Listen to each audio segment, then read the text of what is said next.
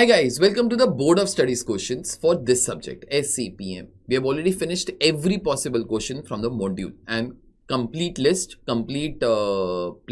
arranged chapter wise is readily available on our YouTube channel. In all those videos, you will see that I have not only given the final answer, but I have covered all the concepts in relation to that entire question. I've tried to answer why this is the correct answer, why others are the wrong answer, so on and so forth. Two things before I'll start with today's question. Join our Telegram channel for the regular updates. And second thing, in case you wish to be enrolling for the complete course, link is there in the description. The moment you'll click on it, you will enroll. The lectures will automatically start. Absolutely no need of you all to be calling us and wasting your time. Okay, let's start it off. This is chapter number 1, Introduction to SCM. So the question for today is value chain analysis is aimed at which of the following? First, eliminate the cost. Second, reduce the cost. Third, increase quantity sold. Fourth, increase the sales price. Fifth, identify the opportunities for product differentiation. Okay, get me the 4 options, please. 4 options, 1, 2, and 5. Okay, then 2 and 4. Okay, then 3, 1, and 5. And lastly, none of the above. Okay, so now before I'll say the correct things, you should be knowing what do you mean by value chain. Now, Michael Porter was one gentleman who made this entire theory of value chain. He told that a company is nothing but group of activities that it does, and he tried to classify all the activities into 2 types. He said that there are some activities which are value added activities and some of the activities are non-value added activities. And then there was a separate kind of a classification also, that which activities Michael Porter thinks that manufacturing company does. He divided all the activities that a company does into primary activities, secondary activities. In primary activities, he further had 5 classifications, that is inbound logistics, operations, outbound logistics, marketing and sales, and after sales service. In secondary activities or support activities, he had 4 classifications, that is human resource, procurement, technology, and firm infrastructure. But his primary aim of doing the value chain always remained that a company should be able to identify which activities it should do, which activities it should not do. So therefore, he told that those activities that add value to the user should be classified as value added activities, and the company should spend good amount of time in doing these value added activities. But there are some activities which are non-value added. Non-value added in this case are those activities which do not add value to a user. To give you a small example, non-value added activities, now to give you one video of this type, I approximately take 2 hours for it.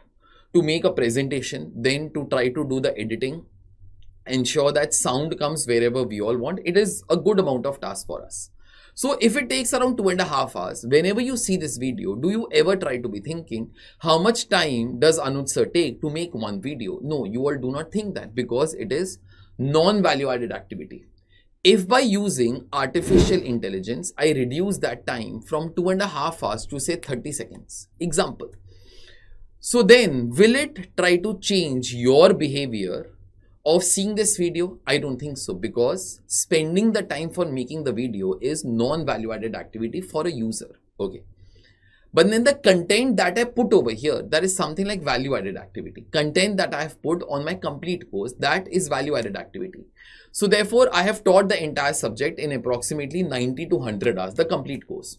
Tomorrow, if I start to be thinking that let me finish off the entire portion of SCPM in 30 hours, will that deteriorate the quality of the product? Of course, yes, because most of the things I will not be able to cover it up in a proper way. So teaching hours are value added. So therefore, a company should try to not avoid value added activities, but then should try always to be spending lesser time on non-value added activities. By doing that, you will eliminate the cost for sure, because you will not try to do those activities which do not add value. You will try to reduce the cost, that is for sure, because you will be spending lesser time on non-value added activities. And obviously, point number 5 also, identify the opportunities for product differentiation. Product differentiation, why my product is differentiated from the others.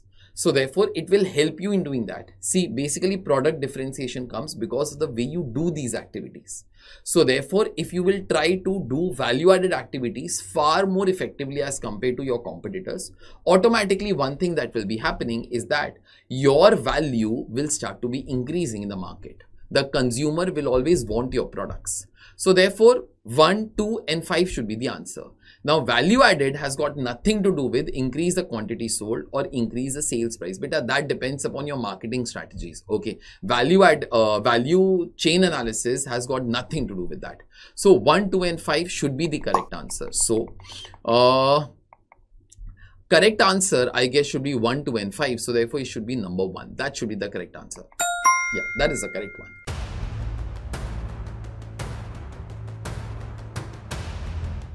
Just one reminder, in case you wish to be watching all our MCQ videos which are from the module, then you can scan this QR code. It will take you to the playlist where every possible question from the module is covered.